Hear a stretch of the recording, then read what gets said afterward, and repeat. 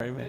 And he said not to spit on him, so I got to be talking this way so I don't spit accidentally. Yes. We're going to prove the Bible's Word of God. It says the ringing of the nose bringeth forth blood, so come on up here. Amen. Are we ready? Okay. Yes, sir. I believe so.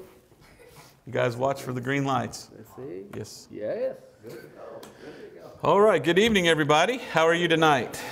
Wow, what a week so far. Amen. Who's had perfect attendance so far? Raise your hand. You've been here for the whole meeting. Wow, that's amazing. That's amazing. Wow, what a blessing. Well, we're going to look at something tonight that you probably already know. But the best way, like I said the other night, to learn is repetition, repetition, repetition. So it never hurts to hear the same thing more than once. But it's also good not only to know it, but to know where it is in the Bible. A lot of people say, well, I believe that's true because Pastor told me. And you say, really? Well, show me in the Bible. Well, you'll have to go ask him because I don't know where it is. No, you're supposed to know where it is.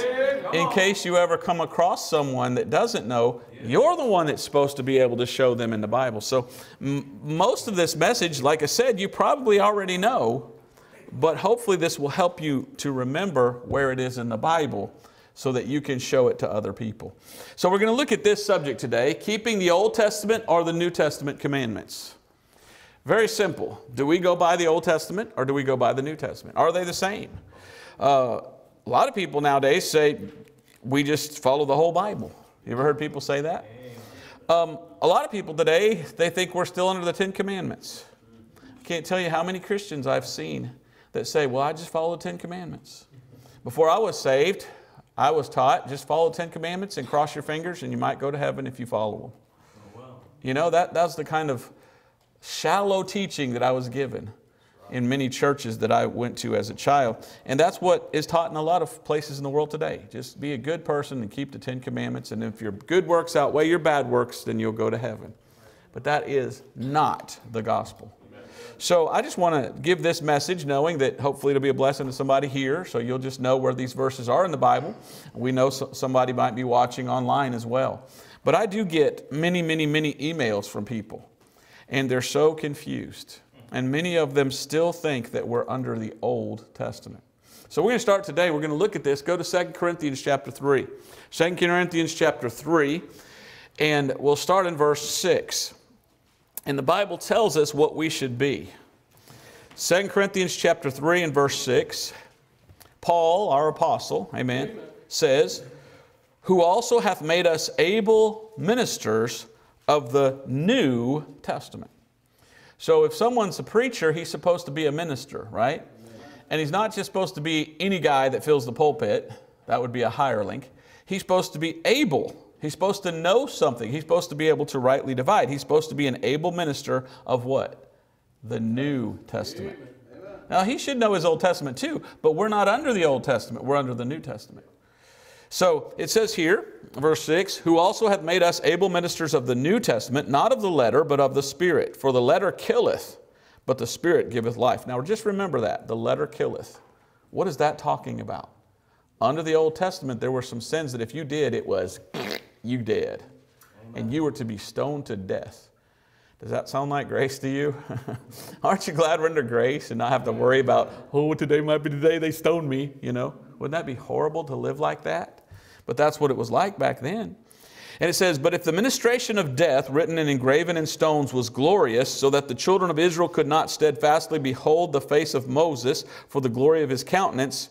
Now watch what he says, which glory was to be done away. It's talking about the Old Testament and Moses. Well, God gave what? The Old Testament through Moses. God gave the law to Moses. And we're reading here, and it says that law given to Moses was to be done away. Did you read that? And so it says it was glorious in its time. It was glorious. I went into a gun shop with Conrad one time, and we walk in, and the whole wall has guns. And you should have seen Conrad. He goes, it's glorious. It's an AK-47 and an AR-15. It's glorious. And I just thought it was so funny how he used that word. Sometimes there's some things in this life that are glorious. The Old Testament law was, past tense, glorious.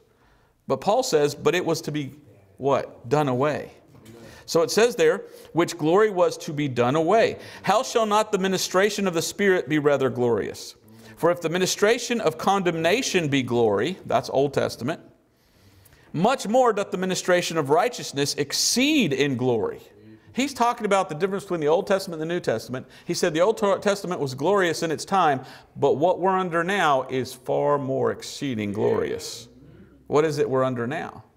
Grace. Amen. For even that which was made glorious had no glory in this respect, by reason of the glory that excelleth. Okay? And then we continue reading there, for if that which is done away was glorious. I still deal with people that say we're still under the Old Testament law. And you know what I ask them? Do they even read their Bible? People say I say that a lot in my videos. I don't realize that, but I guess I do. They said I need a t-shirt that says, do you even read your Bible? And I think someone made me one up and sent it to me. But boy, that would be a good t-shirt. What did we just read? Look what it says there. And it says, what verse was that, by the way? Verse 11, right? For if that which is done away was glorious, much more that which remaineth is glorious. Seeing then that we have such hope, we use great plainness of speech. And that has been my prayer. Lord, help me just to speak plainly and give a plain presentation. And I found that the Bible is the best way to speak. If you just read what it says what it means what it says. No need for me to try to explain it away and try to explain what, no, I'll just read it. And then you just believe it. That's the way it should be. So we use great plainness of speech. So the Apostle Paul is saying we need to speak plainly. And that's what we should do. And not as Moses, which put a veil over his face, that the children of Israel could not steadfastly look to the end of that which is abolished. Did you see that? What is that which is abolished? The law. I can't tell you how many times I got in a little debate with a Seventh-day Adventist or someone like that that believed they were under the law. The law is not abolished. We're still under the Old Testament law. No, it says right here, and it says again in Ephesians 2:15 that it was abolished.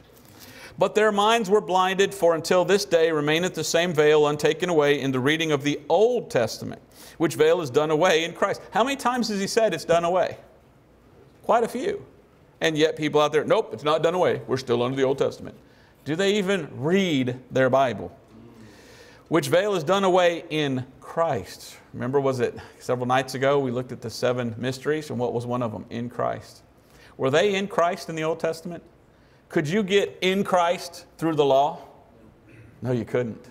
What a great day to live. Now we can be in Christ through grace. But even unto this day, when Moses is read, the veil is upon their heart. Nevertheless, when it shall turn to the Lord, the veil shall be taken away. Now, I believe that's going to come very soon, after the rapture. The 2 witnesses show up in the book of Revelation, 144,000, and the Jews are going to start to have their eyes opened. And they're going to realize, ooh, wow, boy, did we get it wrong.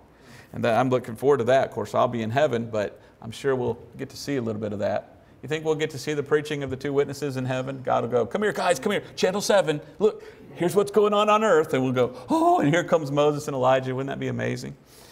But it says here, now the Lord is that Spirit, and where the Spirit of the Lord is, there is liberty. Thank God for liberty. Amen. Where the Spirit of the Lord is, there is liberty. So back to verse 6. What does it say? Who hath made us able ministers. I just want to be an able minister of the New Testament. I just want to preach what it teaches. Amen. I don't want to get people back under bondage to the law. And that's what it is. And that's what religion is. Religion is bondage. People ask me, are you a religious person? I go, no, I'm a saved person. Because I see a difference. Do you know what the difference between religion and salvation is? Religion is a system of works that men do thinking they're justifying themselves before God and they should go to heaven because of their works. And that's not salvation. Salvation is what happens when you give up trusting in your works and you trust in the blood of Christ, His finished work, and that's when you're saved. Quite a difference. Born again. Amen. So there's a difference. So let's go to Hebrews chapter 9 real quick. Like I said, you probably already know this, but it's good to know where it is in the Bible. Hebrews chapter 9 and verse 15. And the Bible talks about there's a difference. Okay? Hebrews chapter 9 and verse 15. Paul says this. And by the way, let's back up to verse 14.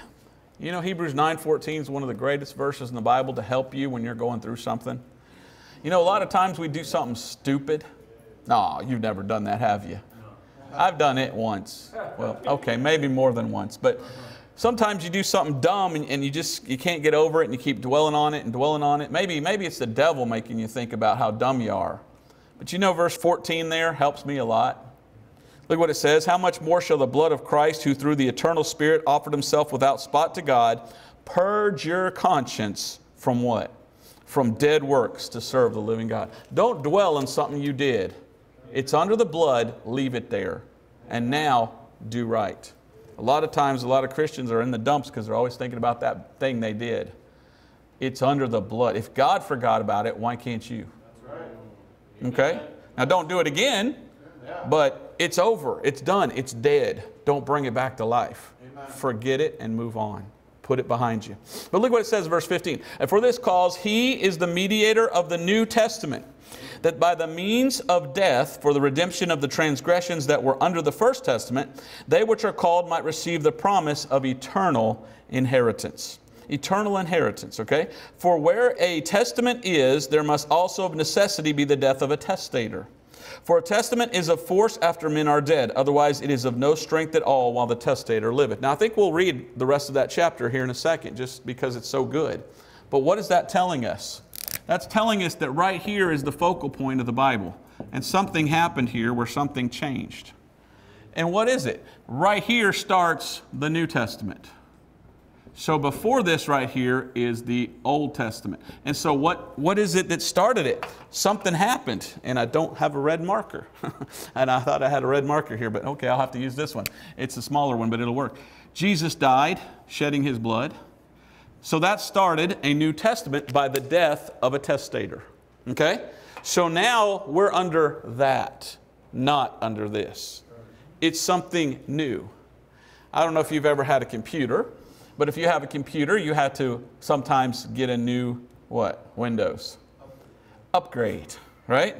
So if you're in Windows 10 and you upgrade to Windows 11, can you go back to Windows 10? No, you've got to deal with the new one because the old one is the old one. Now you can't have the new one, right? Well, it's an upgrade. What Jesus did was an upgrade. I don't want to go back to the other window. I'll just go ahead with this one, right? Yeah, bring that up, please. So isn't that a blessing to think about? How can people read the Bible and think we have to go back to that? Doesn't that basically say what Jesus did isn't important? Isn't that kind of just literally saying, Jesus, I don't accept this and I don't care about that? Wow. How do people try to get people back under the Old Testament? That's almost like they're denying the Lord who died on the cross. Now, just for funsies, let's read verse 17 all the way down to the end of the chapter because there's so much good stuff here. And it says, verse 17, for a testament is of force after men are dead. Otherwise, it is of no strength at all while the testator liveth. Whereupon neither the first testament was dedicated without blood. Remember the Old Testament? Do you remember? Do you read your Bible? Do you even read your Bible? Do you remember how the New Testament started?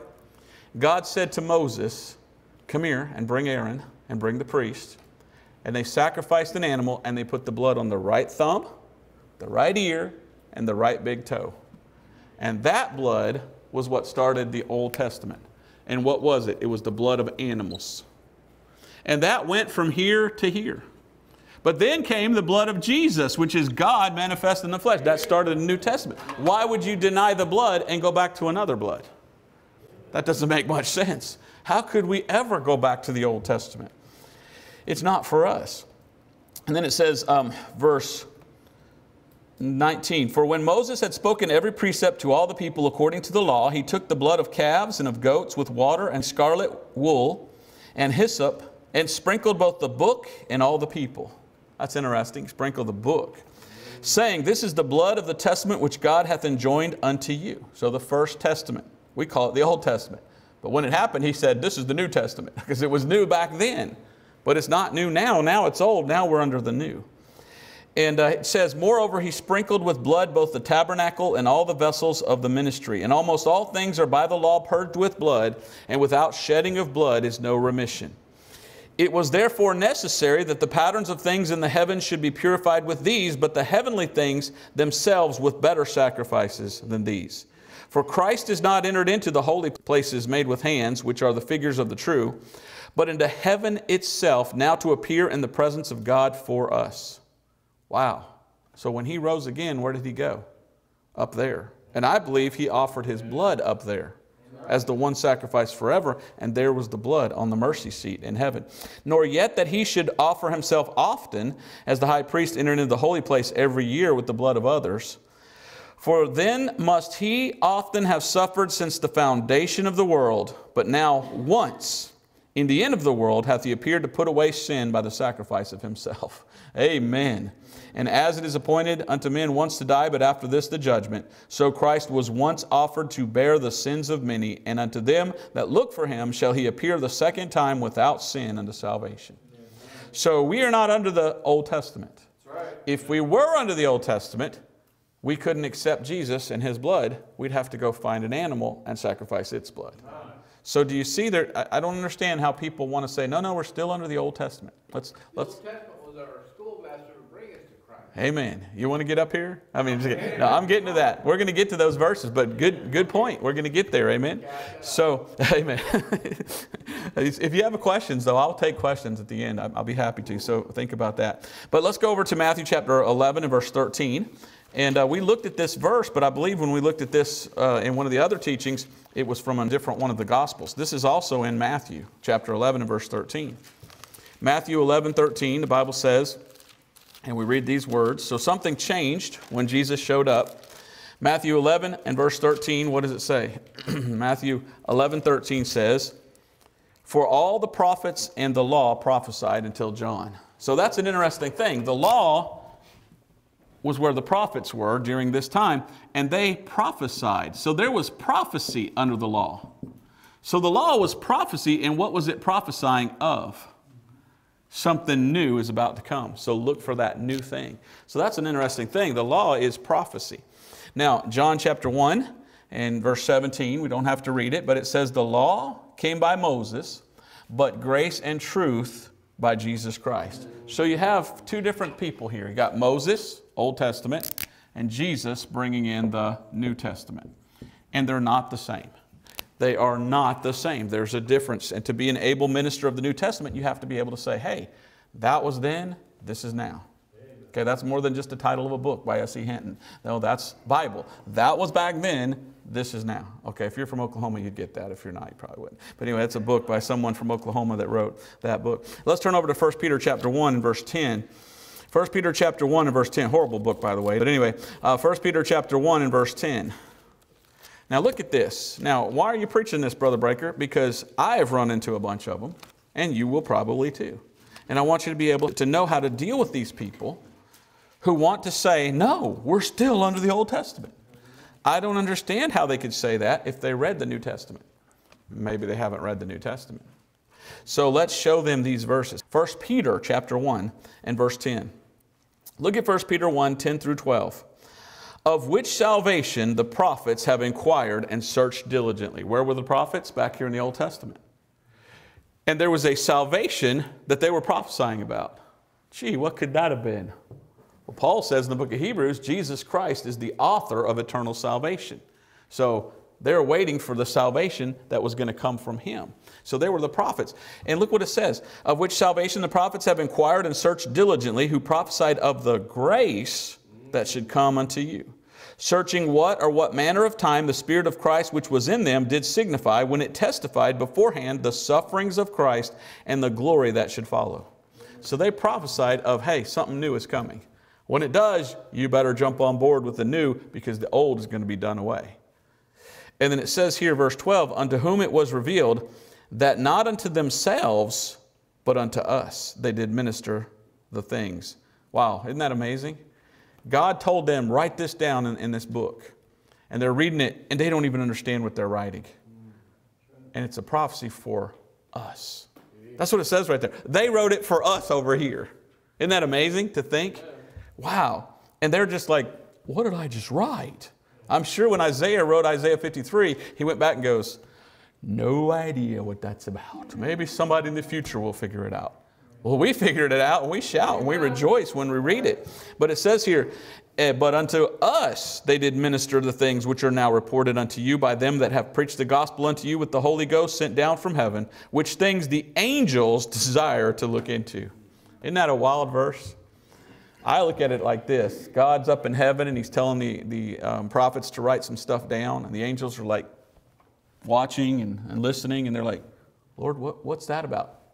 Just wait. You'll find out later. And here they had to wait 2,000, 3,000 years. And I'm sure the angels went, oh, that's what He was talking about. I mean, that's pretty amazing. I don't know why God didn't reveal it to the angels, but I guess they don't need salvation, right? We need salvation because we're the fallen race.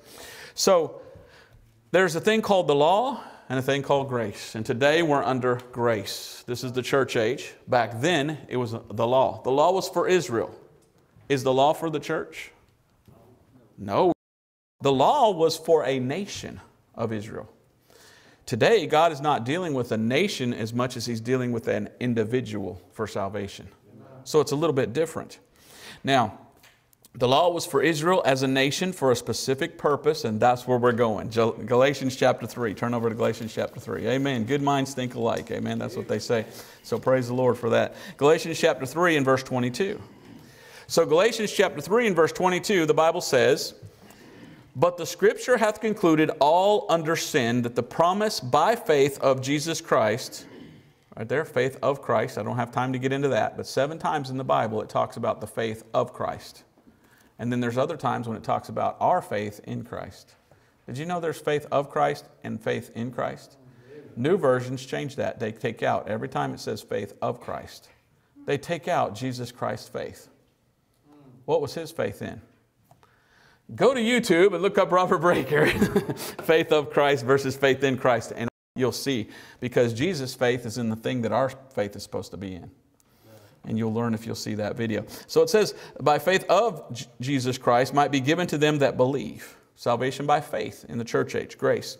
But before faith came, we were kept under the law, shut up unto the faith which should afterwards be revealed. So under the law, it was not by faith, was it? And a lot of guys, they're like, people say the same in the Old Testament as the New Testament. And that doesn't sound like that right there, does it? Under there, they were under the law, waiting for the time when we're saved by faith. It seems like it's a little bit different. And it says, verse 24, wherefore the law was our schoolmaster to bring us unto Christ, that we might be justified by faith. But after that faith is come, we are no longer under a schoolmaster. So the law, okay, get this is really easy to understand. The law is a schoolmaster. And we are no longer under the schoolmaster, which is the law. So we are no longer under the law. Right? Do you see that? I wish you could see the emails I get from people. We're still under the law, Breaker. How dare you say we're not under the law? Have they even read the Bible? It's very, very clear that we're no longer. And then it says, but after that faith is come, we are no longer under a schoolmaster, for you are all the children of God by faith in Christ Jesus. So it's faith that saves us. We are not under the law. But people say, no, I think we're still under the law. Okay, let's go to Scripture. Let's go to Scripture. If you run across a person like this, do you know what verses to take them to? That's what I'm doing tonight, is trying to help you. I hope you're taking notes. And I hope you can take them to these verses, because it's very, very, very easy to prove that we're not under the law. So many verses. Majority of them are from Paul. Maybe that's why these people that say we're still under the law never go to Paul. That kind of makes sense, doesn't it? Do you know that 2/3 of the New Testament is Paul? So you leave out 2/3 of the whole New Testament if you leave out Paul? Interesting. Okay, so Romans chapter 7. Know ye not, brethren, for I speak to them that know the law, how that the law hath dominion over a man as long as he liveth. For the woman which hath an husband is bound by the law to her husband so long as he liveth. But if the husband be dead, she is loosed from the law of her husband. So then, if, while her husband liveth, she be married to another man, she shall be called an adulteress. But if her husband be dead, she is free from the law, so that she is no adulteress, though she be married to another man. So Paul is saying it's like this. If a woman marries a man, she's bound to that man her whole life until he dies. When he dies, she's free to marry another. Well, we're the woman, and the law was our first husband. Guess what? Jesus came, fulfilled the law. The law's dead. Now we can marry Christ. Okay? So that's what it's saying. So keep reading here, verse 4. Wherefore, my brethren, ye also are become dead to the law by the body of Christ, that ye should be married to another, even to him who is raised from the dead, that we should bring forth fruit unto God.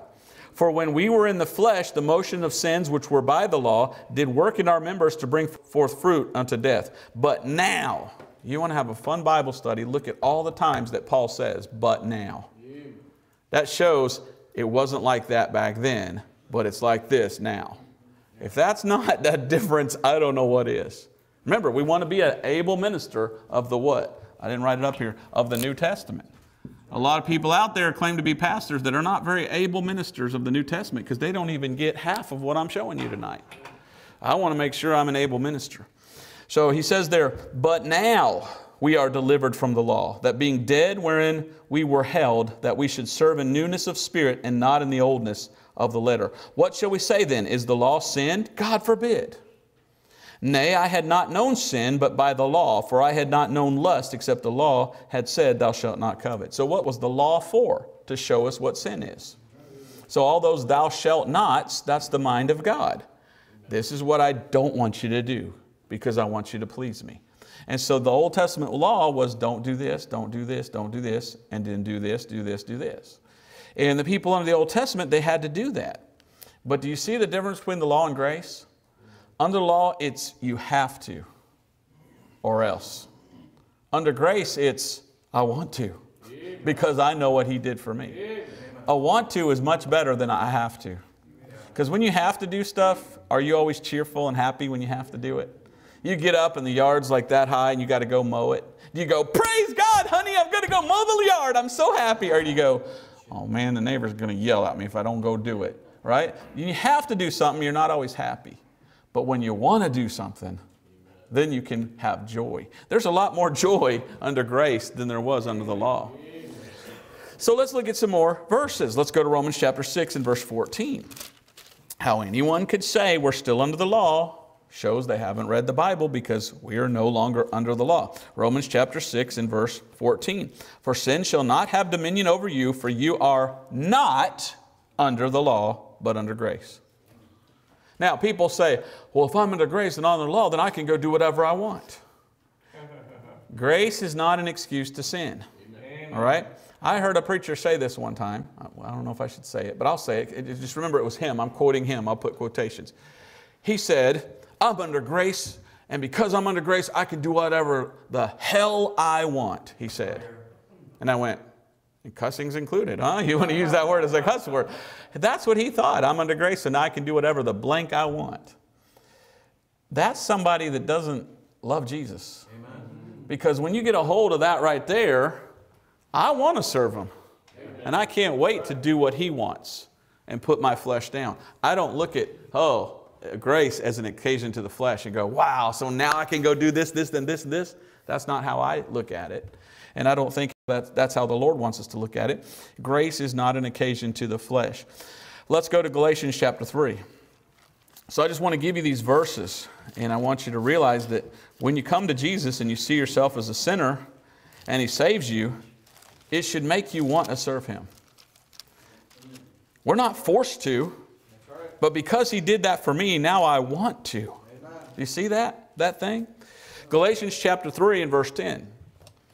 Galatians chapter 3 and verse 10. For as many as are of the works of the law are under the curse. For it is written, cursed is every one that continueth not in all things which are written in the book of the law to do them. The law is a curse. If you're under the law, you're cursed. Why would anyone say, no, we're still under the Old Testament, and try to get you back under there? They want you to be cursed? Weird. But that no man is justified by the law in the sight of God, it is evident, for the just shall live by faith. And the law is not of faith, but the man that doeth them shall live in them. Christ, now look at this verse 13. Christ hath redeemed us from the curse of the law, being made a curse for us. For it is written, cursed is every one that hangeth on a tree. So He got rid of that curse by taking our penalty, our sins, and paying for them. And so now the curse is removed in Christ. Why would you go back to the curse? Why would you go back to Windows 98 when they have the new over here? Why would you want the old? Verse 14, that the blessing of Abraham might come on the Gentiles through Jesus Christ, that we might receive the promise of the Spirit through faith. All right, now, you can tell me if I'm wrong if you want. And I've had pastors tell me I don't know what I'm talking about. But we're saved by faith, not the works. Because guess what? It was all about works under the law. It's not the works that saves us. It's the faith that saves us today. You see the difference? Do you see how the law was all about works? It's all about do. And you're cursed if you didn't do it. So it's not the works of the law that save us. Let's go to Colossians chapter 2. And I thank God for that, because if it was by works, oh boy. Do you know what the first thing is you'd have to do if you wanted to be under the law?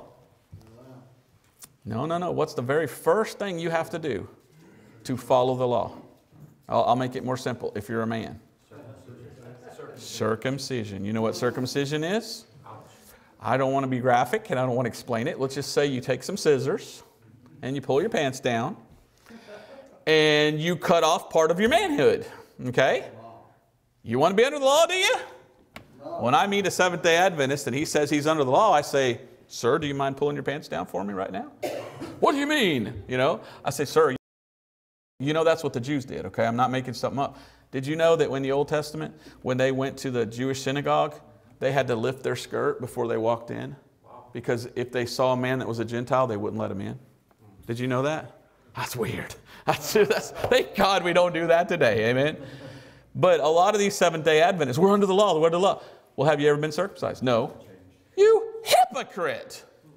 Right? Jesus comes and he deals with a bunch of hypocrites. That sounds like the most hypocritical thing in the world. We're under the law. Okay, the first thing you need to do is snip, snip.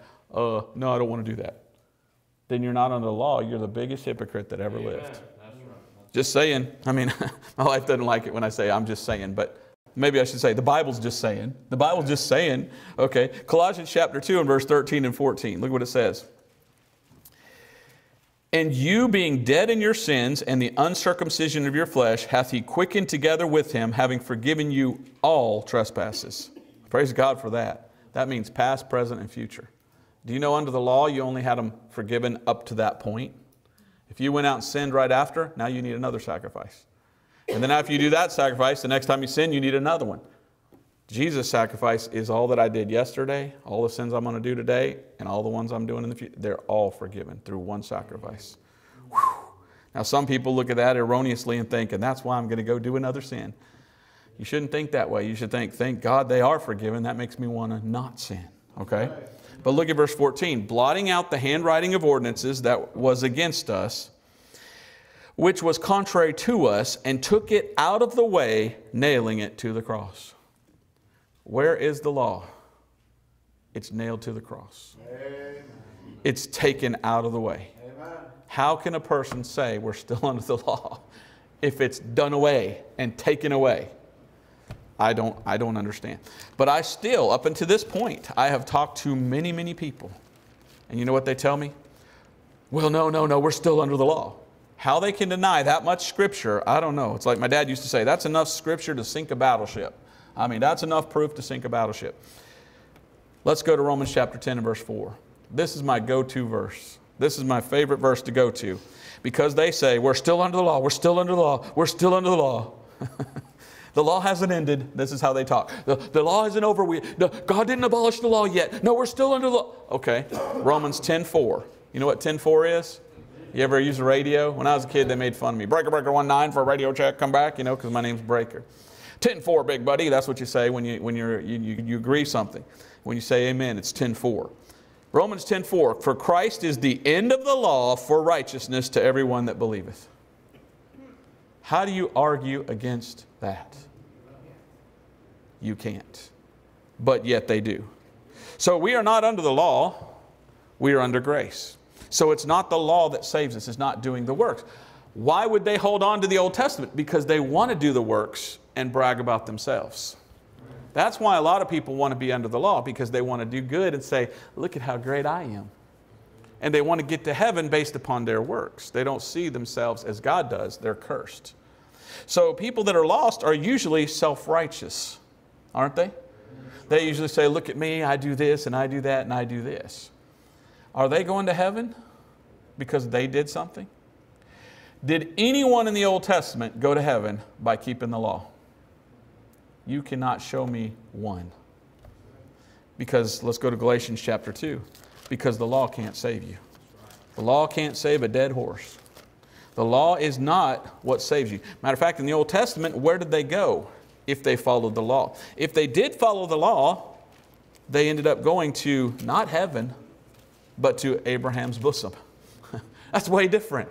Today we get saved through faith alone, and when we die, we go directly to heaven, absent from the body, present with the Lord. Is that what took place back here? No. If they followed the law, and by the way, even if they did everything the law said, they still didn't have forgiveness until there was the blood sacrifice made for them. So that was part of the law, and that is a work. I could only imagine it took a lot of work to get a sheep to follow them. And the sheep wants to go that way, and they're like, come this way. They were probably sweating by the time they got that thing there because they walked a long ways. And then they had to cut its throat, and they had to... That seems like a little bit of work involved to do an atonement like that. So I think the Old Testament was works. That's what I see. But I don't see anyone saved by it. I see them as safe. Because then they would have gone to Abraham's bosom based upon that blood of atonement. And so they were safe down here. But were they saved? Jesus is called the author of eternal salvation. If He's the author, He's the one that wrote it. So really there wasn't any salvation in the Old Testament until He died and rose again, and He took them up with Him. Amen. Wow, I can just hear it today. Southern Baptists, they're going to start saying, Robert Breaker's a heretic. Oh, he says no one was saved in the Old Testament. You ever hear them? People are saved the same in the Old Testament and the New Testament. Was anyone even saved in the Old Testament? They went to Abraham's bosom if they obeyed the law. So they were safe, I guess, but the salvation was through Christ who took them out of Abraham's bosom. He's the author of eternal salvation. I see that as I read it, and I just say, wow, that's amazing. So Galatians chapter 2 and verse 16, knowing that a man is not justified by the works of the law, but by the faith of Jesus Christ. Here we have Christ's faith again, the faith of Jesus. Even we have believed in Jesus Christ, that we might be justified by the faith of Christ, and not by the works of the law, for by the works of the law shall no flesh be justified. So no one has ever made it to heaven through keeping the law. So why would you try to get back under it? I mean, that's a very plain, simple statement.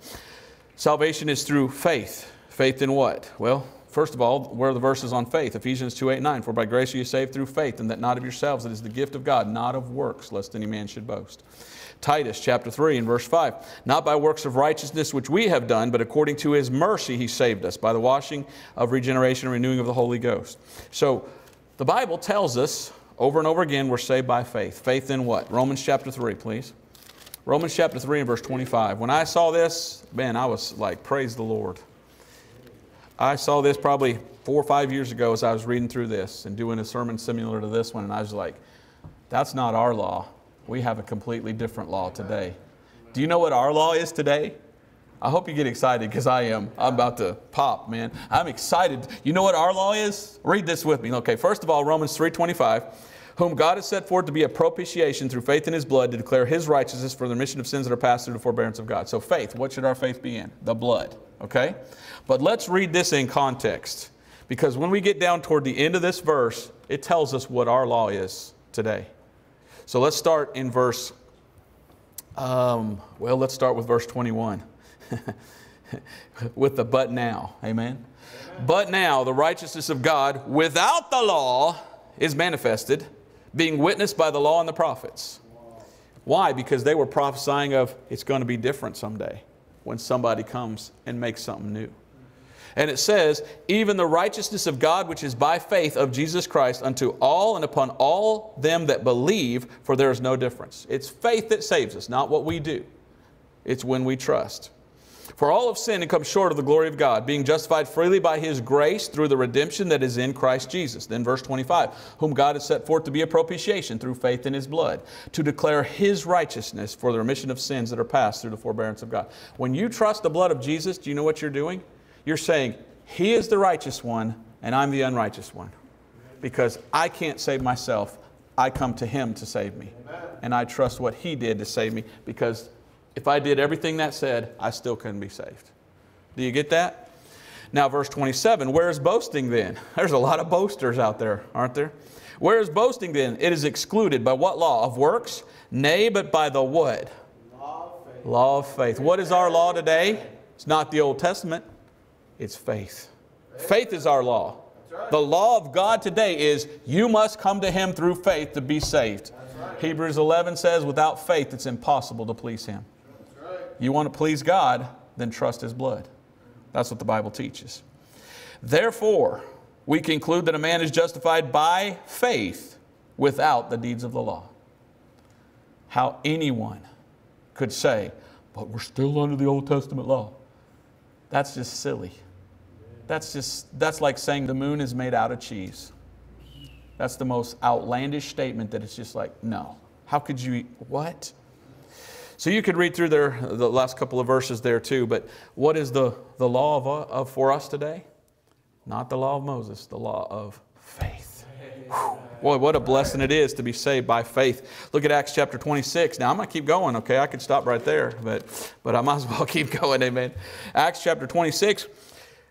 We have Paul telling us about when he got saved. And when he got saved, the Lord told him, this is what you're going to go do. Verse 16, 26:16. But rise and stand upon thy feet, for I have appeared unto thee for this purpose, to make thee a minister and a witness. I think Paul's an able minister, don't you? Well, I want to be one too, so I'm going to follow Paul. And I'm not going to get back under the law because he said not to. He said, an able minister and a witness both of these things which thou hast seen, of those things in the which I will appear unto thee, delivering thee from the people and from the Gentiles, unto whom now I send thee. What was Paul sent for? To open their eyes and to turn them from darkness to light and from the power of Satan unto God, that they may receive forgiveness of sins and inheritance among them which are sanctified by faith that is in me. So we're saved by faith in Jesus and what He did. It's what Jesus did that saves us. So are we still under the Old Testament law and its commandments? I don't see how. Let's go to 1 Thessalonians chapter 4. I don't understand how someone could say that. That shows a complete lack of understanding of the New Testament. Why on earth would you try to get back under the Old Testament law? It's like you're doing this. You're looking at Jesus on the cross and you're going, I'm going to go do this over here. And so then God in heaven looks down at you and goes, look at that cursed guy. Well, on you. And you think you're going to heaven after that? You're spitting in His face. I didn't spit on you, did I? Okay. I tried to. Okay. He said, I'm going to sit in the front. Just don't spit on me. So I got close though. But 1 Thessalonians chapter 4, verse 1 and 2, Paul says, furthermore, then we beseech you, brethren, and exhort you by the Lord Jesus, that as ye have received of us how you ought to walk and to please God, so you would abound more and more. For you know what commandments we gave you by the Lord Jesus. So the Old Testament law was a whole bunch of commandments, wasn't it? All right. We're not under the law, we're under grace. Are there any commandments over here? Yeah. Paul gave us some commandments. Jesus gave him some revelations and some teachings that he was to teach us. So we do have some commandments in the New Testament. Did you know that? We don't do them to get saved because we're already saved when we believe. But we do them because we are saved. What could some of those be? Well, let's look at the Old Testament 10 Commandments. A lot of people, and I've even heard independent Baptists say you got to keep the 10 Commandments. That's the law. Why would they say that? Have they ever read the 10 Commandments? Have you ever looked at all 10 of them? Because there's one of them here, there is no way we could keep today. If we tried to, we would all be in jail. Did you know that? We would literally have an instant prison ministry if we tried to follow the 10 Commandments for today, because one of them would put us directly into jail. Which one? I'll get to it. But let me just read them. The 10 Commandments are, no other gods before me. Don't make graven images or idols and bow down to them. Don't take the name of God in vain. Remember the Sabbath day, or keep the Sabbath day. Honor your father and mother. Don't kill. Don't murder. Don't commit adultery. Don't steal. Don't bear false witness, or don't tell a lie. And don't covet things that belong to others. All right? Those are the 10 Commandments. They are really great, aren't they? The majority of them are moral. Okay? The majority of them are how we should just be morally. And basically our conscience pricks us, or it should. Amen. So the majority of the 10 Commandments are moral law, but there's one of them, just that one, that is not moral. It's ceremonial. And that one brings with it something that if you did, you'd go to jail. Turn with me back to Exodus chapter 31. What I'm trying to do here is rightly divide the word of truth. All right? I'm not against the Ten Commandments. I think they're wonderful. I think it's good to be a moral person. But I don't keep these to get to heaven.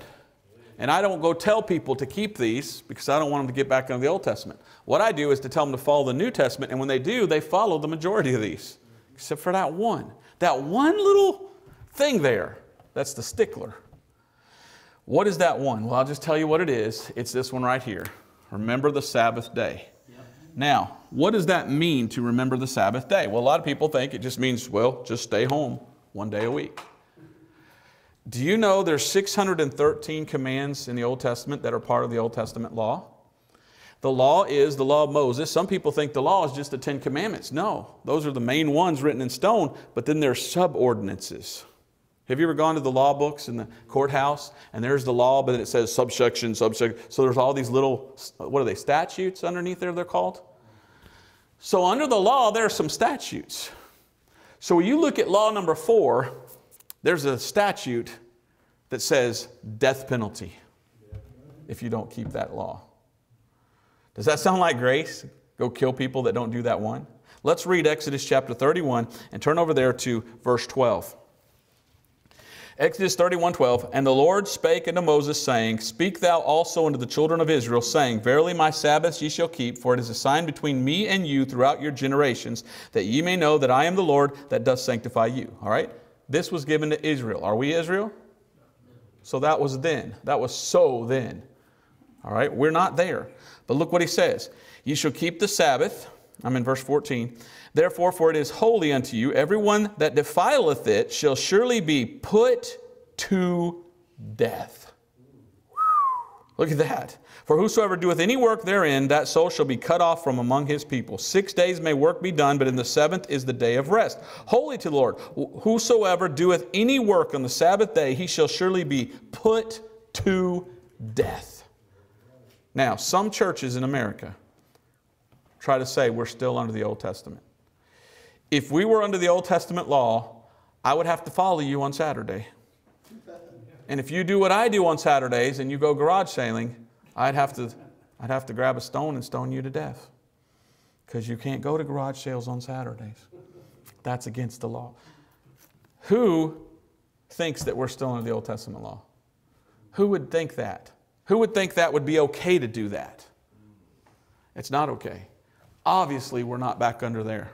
Okay? How about the other ones, though? Well, let me go ahead and finish reading there. It says, verse 16, Wherefore the children of Israel shall keep the Sabbath, to observe the Sabbath throughout their generations for a perpetual covenant. It is a sign between me and who? The church. Is that what it says? And the children of Israel forever. For in 6 days the Lord made heaven and earth, and on the 7th day he rested and was refreshed.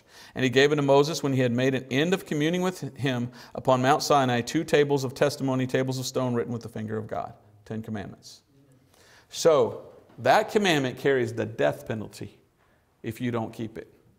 If you're trying to tell me we're under the Old Testament, then you're telling me I need to go kill people that go do something on Saturday? That's nuts. That's not grace. That was for Israel. God says, New Testament, whole new set of rules for the church. But guess what? In the New Testament, we see all of these except that one. So we see 9. So I follow these, but I do it because Paul said to, not because Moses said to. Did you know that? So let's look at those real quickly, and let me show you what Paul says, and I'll be done. Okay? You can stick a fork in me, and I'll be done. But let's go to Romans chapter 13. And in Romans chapter 13, look at this. All of the 10 commandments are given to Paul in the New Testament except for that one. The Sabbath isn't there. I wonder why. I guess because Jesus didn't want us Christians running around crucifying each other. I think we do that enough already, don't we? I don't think he wants us running around killing each other. Romans chapter 13, look at verse 8 through 10. Owe no man anything but to love one another, for he that loveth another hath fulfilled the law. Wow. Thank God I don't have to read the whole Old Testament and do everything it says. Now, I should read it. It was given for admonition, the Bible says, so we should read it. But thank God I don't have to do everything it said. Like snip, snip. You know, thank God. For this, thou shalt not commit adultery. Okay, was that up here? Thou shalt not commit adultery. Where? Oh, well, yeah. Okay, so Paul mentions that one. Thou shalt not kill. Okay, well, all right, don't kill. Thou shalt not what? Steal. Thou shalt not bear false witness. Thou shalt not covet. So steal, false witness, covet. So here's 5 of them. Did Paul mention the other 4? Paul nowhere tells us to remember the Sabbath day. Nowhere in the Bible. In fact, Paul tells us Sunday. But yet there's a certain church out there, calls itself a church. I don't know why. They claim to be under the law. They should call themselves a synagogue. But this so-called church out there meets on Saturday. And guess what they say? What did they say? Okay, I'll get to it. It's so ridiculous. It just makes me want to, I don't know, either puke or laugh my head off. I don't know. But they want you to get under the Old Testament law, and they don't read Paul.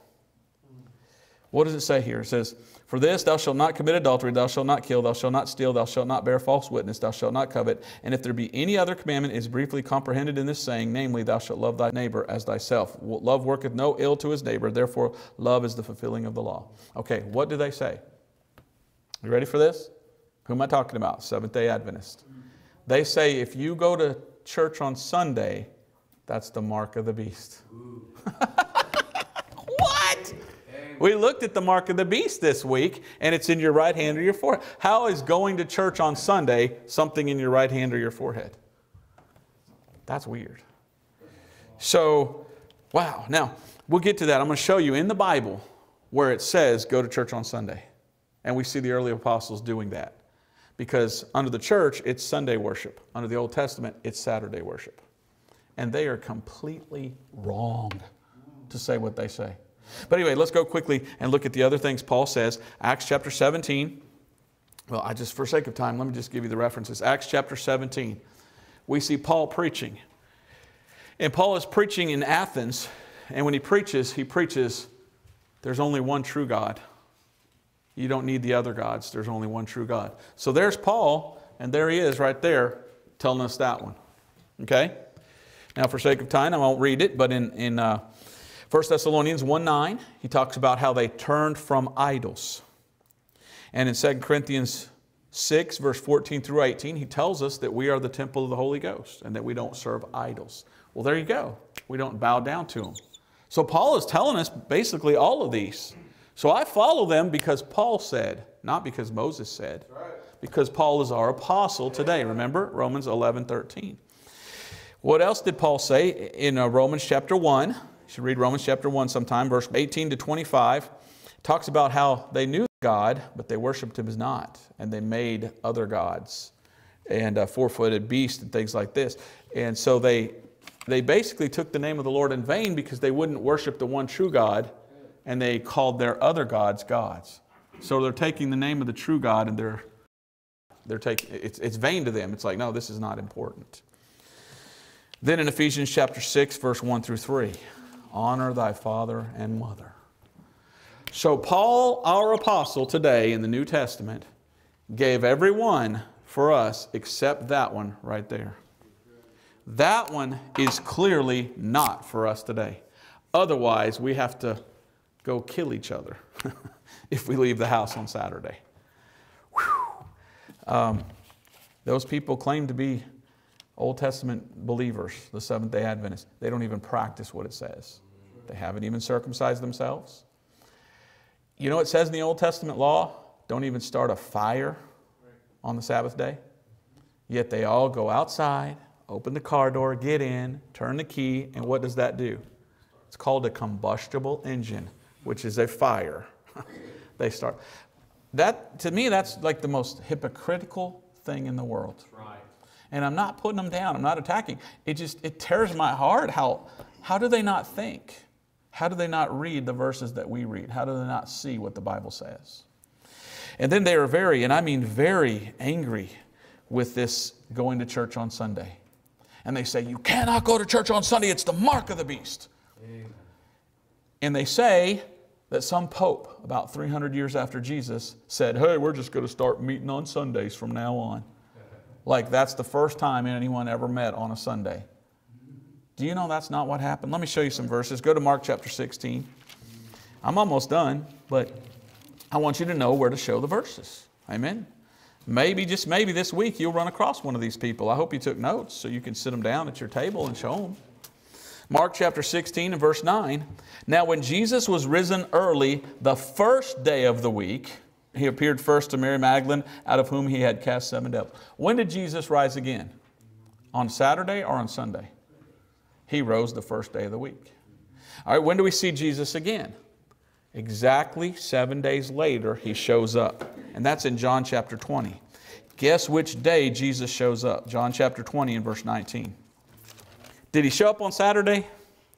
Did he show up on Saturday and say, now, make sure you go to church on Saturday? Or did he say, make sure you go to the synagogue on Saturday? No, look what happens. John chapter 20, verse 19, then the same day at evening, what day would that be? That would be a Sunday, being the first day of the week, tells us right there in the King James Bible, when the doors were shut, where the disciples were assembled for fear, they were assembled on a Sunday?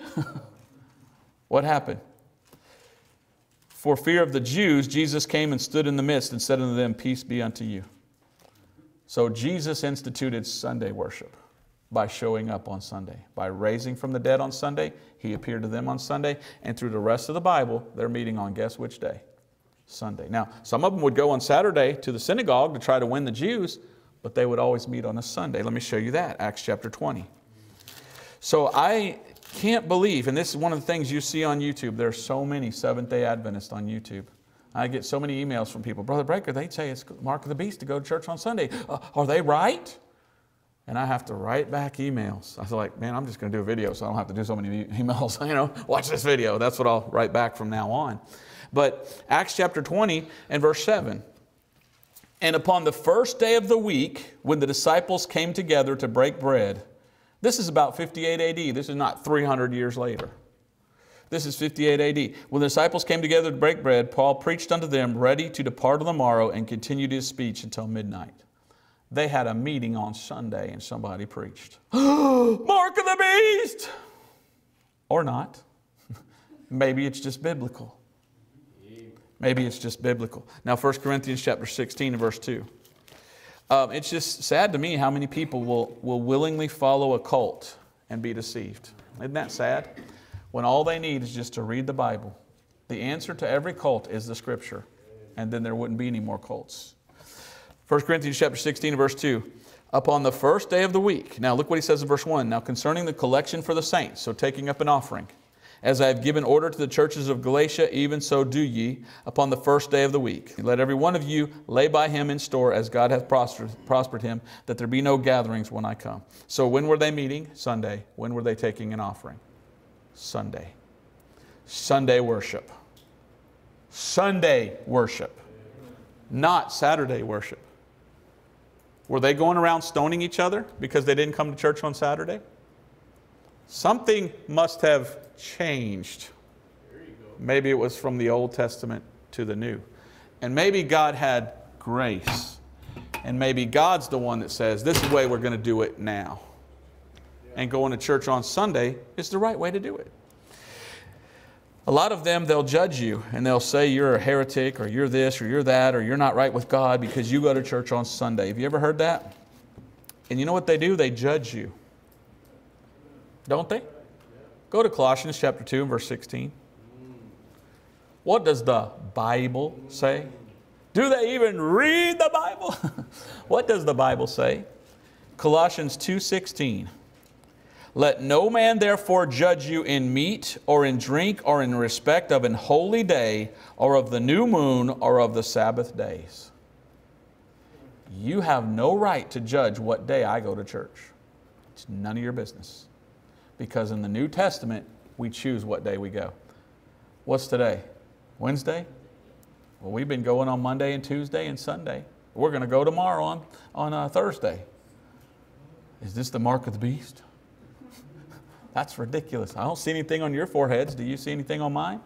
Please, do you? I mean, tell me, because I don't want. Do you see anything in your right hand? So somebody's got some false doctrine. Somebody's a little messed up. And what do they need to be? They need to be Bible readers so they can be Bible believers and be able ministers of the New Testament. Because we are no longer under the old. I'll just go ahead and close with the two verses I wrote in my notes. Close with. So let's go there. Galatians chapter 1. I have no idea what they say, but I said close with them, so let's do it. Galatians chapter 1. God gave them to me in my Bible study, so I guess I'll give them to you. Galatians chapter 1, verse 13. Sometimes you write in your notes and you forget what you're... That's why I always write the verse and then a little bit after it, so I'll remind me what that verse meant to say.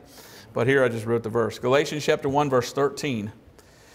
Here's Paul speaking in Galatians 1:13. For ye have heard of my conversation in time past in the Jews' religion, how that beyond measure I persecuted the church of God and wasted it. He was in the old persecuting us in the new. And what does he tell us? He says he was wrong. And then he got saved out of that. So when he was in that, he was wrong attacking us, wasn't he? And it says, and profited in the Jews' religion above mine equals in mine own nation, being more exceedingly zealous of the traditions of my fathers. But when it pleased God, who separated me from my mother's womb and called me by His grace, to reveal His Son in me, that I might preach Him among the heathen, immediately I conferred not with flesh and blood. God said, Paul, I want you to get saved. I want you to get in the right testament with the right doctrine and the right teaching. Thank God he got saved. Now, go to 2 Thessalonians chapter 2. So I want them to be saved. Can somebody be saved and trying to get in under the Old Testament? No, many of them are trusting in their works. Are you saved by trusting in your works? No, you're saved by trusting the finished work of Jesus Christ. So 2 Thessalonians 2:13. But we are bound to give thanks always to God for you, brethren, beloved of the Lord, because God hath from the beginning chosen you to salvation through the sanctification of the Spirit and belief of the truth, whereunto He called you by our gospel to the obtaining of the glory of our Lord Jesus Christ. Therefore, brethren, stand fast and hold the traditions which ye have been taught, whether by word or by epistle. So we're following the epistles of the New Testament. We're not under the old. Amen. Right? And then he says, now our Lord Jesus Christ Himself and God, even our Father, which hath loved us and hath given us everlasting consolation and good hope through grace. See, the law is not grace. We're under grace. Comfort your hearts and establish you in every good word and work. When we're saved, we do good works. We're not trusting in those to get us to heaven because we're saved through Christ. Now we serve Him. So I wanted to tell you that. We follow Jesus, not Moses. We follow the New Testament, not the Old. We follow what God revealed to Paul, not men's traditions. We rightly divide the Bible and follow the Bible rightly divided, not a cult who doesn't rightly divide. And I hope you're saved here tonight. I hope you too understand. You could be someone that says, well, no, I'm not following the Old Testament. I don't believe in that. But yet you still think it's through your works that you get to heaven.